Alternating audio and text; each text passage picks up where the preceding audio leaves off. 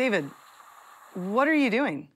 Oh, I'm filling my shoes up with extra air so I can walk on water. What? I'm pretty sure that is not going to work. Let me see this thing.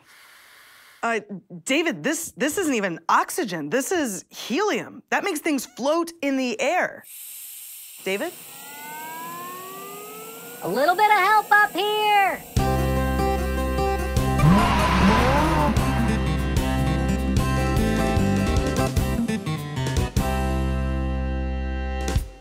Hello, everybody. Welcome to the Journey Today show. My name is David. And I'm Casey. And today we'll be talking about one of the most amazing stories in the Bible. We're talking about the time that Jesus walked on the water. That's right.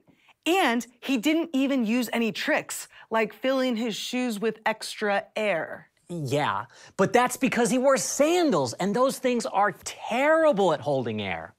No, that's not why. It's because it doesn't work. And besides, Jesus didn't need to use any tricks like that because he had the power to perform miracles. I totally agree with you. But if Jesus had floaty shoes like me, then maybe it would have helped him float just a little bit more so he wouldn't have used up as much of his miracle juice. Miracle juice? That's not a thing.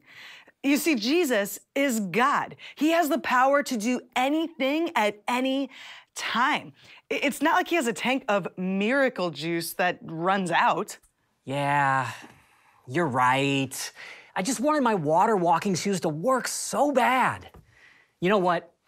Instead of me sulking over my silly shoes, though, maybe we should read the story. How about this? In just a second, press pause on the video.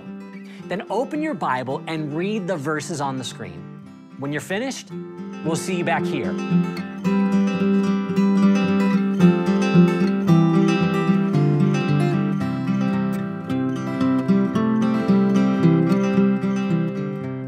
Isn't that amazing? Jesus should have been sinking into the water, but instead he floated big time. And you know what?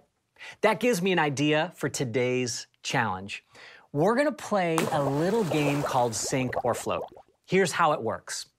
We've got 5 different items. For each item, we have to guess if it will sink or float. And to make things more interesting, at the end of the episode, the person who guesses the most wrong gets this water dumped on her head. Wait, her head? Yeah, because we both know you're going to lose. Oh man, you are on! And here's what makes this extra fun. You guys can play at home too. For each item, see if you can guess if it sinks or floats. You ready for this? Let's do it. Okay, here we go. The first item is a banana. What do you think? Sink or float? I think sink. I think float. I think you're Okay, wrong. here we go. What do you guys think at home? Yeah, it floats. No. It floats 1-0. I am winning. All right, the next item is a can of Spam. What do you think? Sink or float? I think sink. Those things are pretty heavy. Yeah, for sure. I think sink too. All right, let's see what it does. Ooh. Yeah, that Got sank it. big Got a time. quick- yeah, quick that went sink. straight down. Yeah. Okay. All right. Hey, I'm on the scoreboard. You are I'm on the scoreboard. All right. 2-1. I am still winning. All right, next item is a bottle of glue. Sink or float? I say sink. I say float. Ooh. All right, let's find out. Does the glue sink or float? It Ow, floats. Tied it man. up. Tied it up. Oh, okay. All right, 2 to Tied go. up. 2 to go. 2-2. And now we have a potato. Do you think this sinks or floats? I don't know. It's kind of heavy, but I want to say potatoes float. I just feel like I've seen them float before. You do? I feel like Yeah. they don't float. I feel like they sink. Oh, okay, let's find out. Sink or float, please, float. Yeah! No! I'm ahead. I'm ahead. No! Going into the final round. How did I lose the lead? Okay, out with the potato. The last item is a chicken wing. What do you think, sink or float? I think float. I think sink. All right, let's find out. Chicken wing, sink or float? Come on! Float. Sink! Sink! Yeah!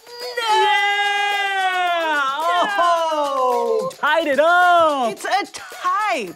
Does that mean that we both won? No. It means we both lost. At the end of the episode, we're both going to get soaked. Oh man, I am not looking forward to that at all, but I guess those are the rules. Yeah, I guess so, but that's still so awesome. The banana and the glue floated just like Jesus in the Bible story. But in the story, Jesus didn't just float. He walked on the water. Not only that, he helped Peter do the same thing. For a few incredible moments, Peter stepped out of the boat and walked on the water with Jesus. That's right. But then Peter did something that caused him to sink. You see, Peter took his eyes off of Jesus. He focused on his problems and began to doubt. And do you know what? The same thing can happen to us when we take our eyes off of Jesus. Let me show you what I'm talking about. We all face big problems sometimes. For Peter, it was the wind and the waves, but for us, it might be something like our parents getting divorced, or getting into a big fight with our friend, or having someone we love get sick. When big problems like these come up, it's easy to do what Peter did. It's easy to turn all of your focus onto the problem instead of looking to Jesus. But when you do that, though, you will start to sink further and further and further into doubt. And before you know it, you're completely sunk. Yeah, when you just focus on your problems, you can start to doubt that Jesus has the power to help you. You can doubt that he cares about you or your problems. You can doubt that you'll ever get through this. And that's when you need to do what our Bible verse for today says. Take a look at this. Let us keep looking to Jesus. Hebrews 12:2. When you do that, when you keep looking to Jesus, it takes your focus off of your problems. So let us keep looking to Jesus. In other words, let's keep thinking about him, praying to him, and reading his word, the Bible. That's what helps you stand firm in your faith and keeps you from sinking into doubt. Hey, you know what?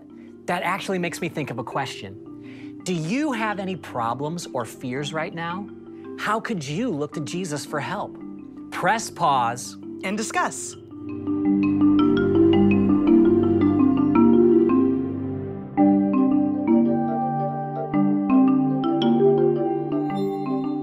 Hey everybody, welcome back. I hope you had some great conversation. Here's my challenge for you this week.